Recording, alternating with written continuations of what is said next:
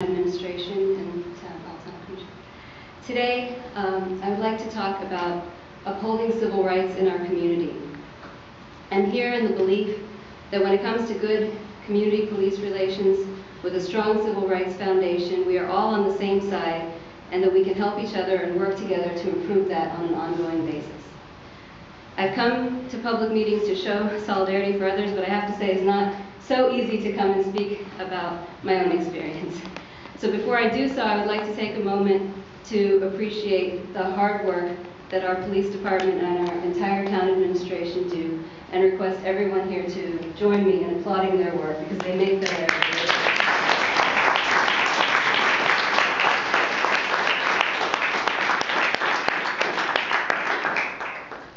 So with that good faith, I'm going to briefly share something that happened to me recently and what I think that we need to do as a community.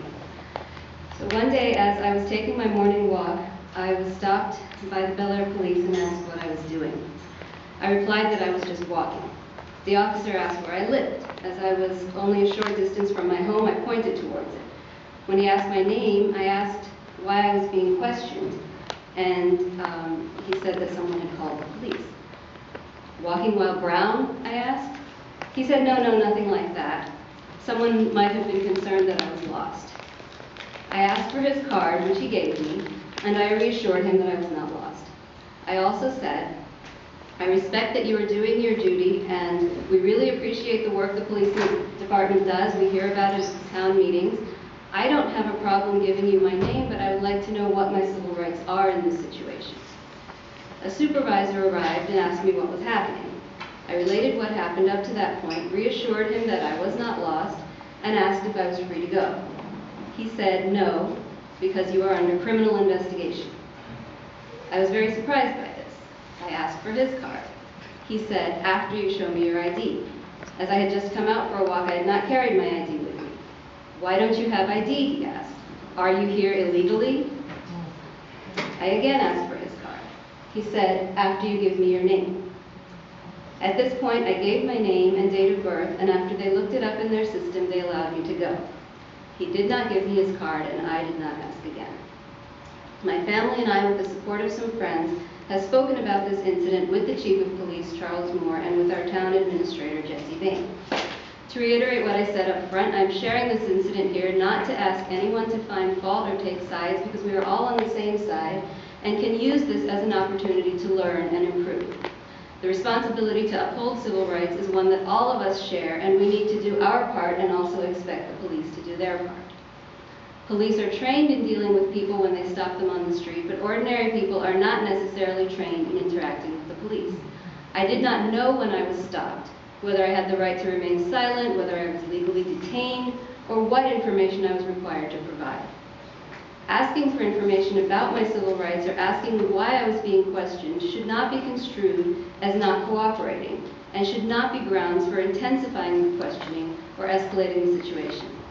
If the police asked for my name and I asked why I was being asked for my name, then I would hope that they would be able to answer the question without asking further questions as they did that day, such as asking to see my ID and asking, why don't you have ID, are you here illegally? There is no requirement to carry ID. And Chief Moore stated clearly that it is not the policy of the Bel Air Police to ask people about immigration status. We also asked whether a white person would have been asked, are you here illegally? And he was candid enough to acknowledge that they would not have. I understand that the police department is taking this issue seriously and plans to follow up with further training, as well as community meetings to educate citizens about their rights.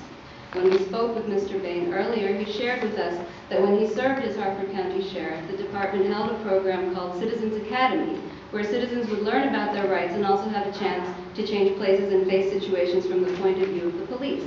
These kinds of programs will help foster good community relations, and I would request everyone here to attend these programs whenever the police department offers them.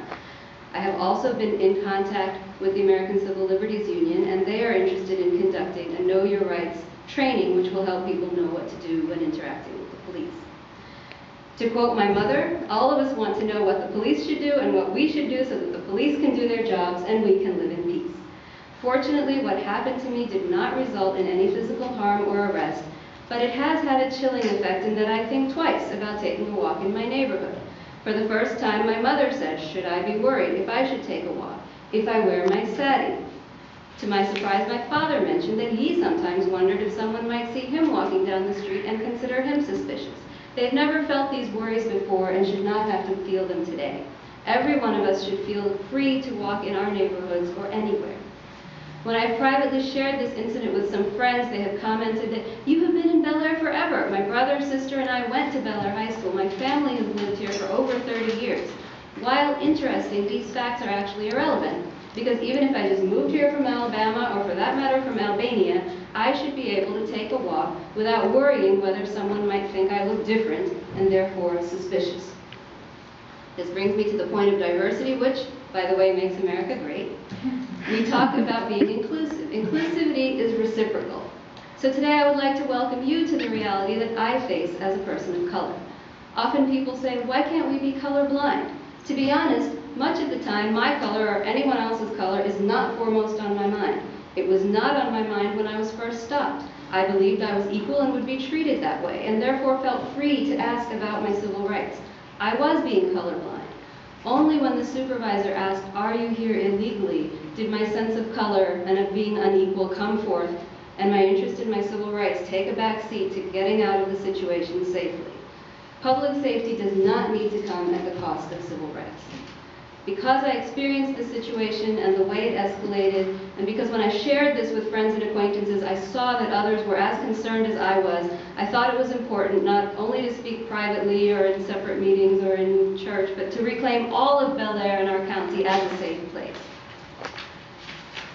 I would like to see our town meetings as a place for the town to come together and share our commitment to upholding our values. When something like this arises, especially when, fortunately, no one was harmed, it may seem easier to dismiss it.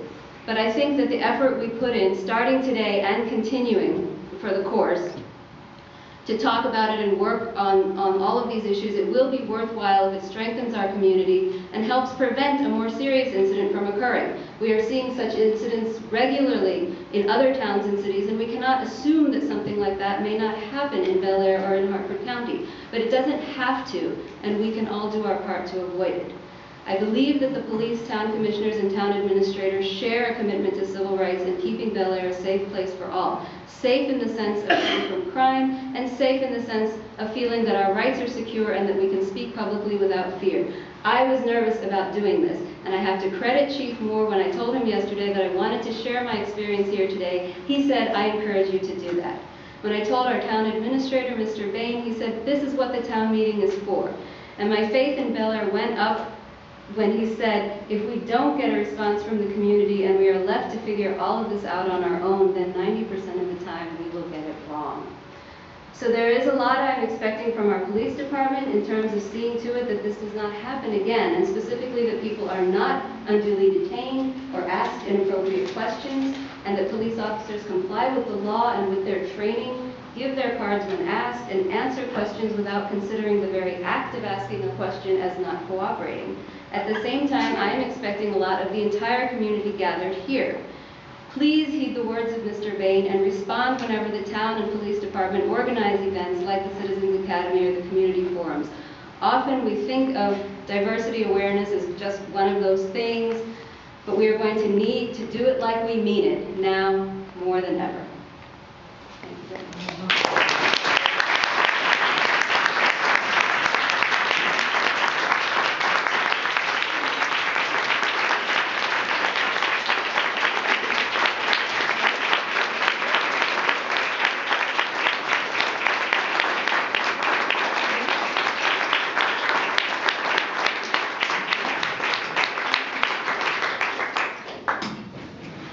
My mom. Yeah.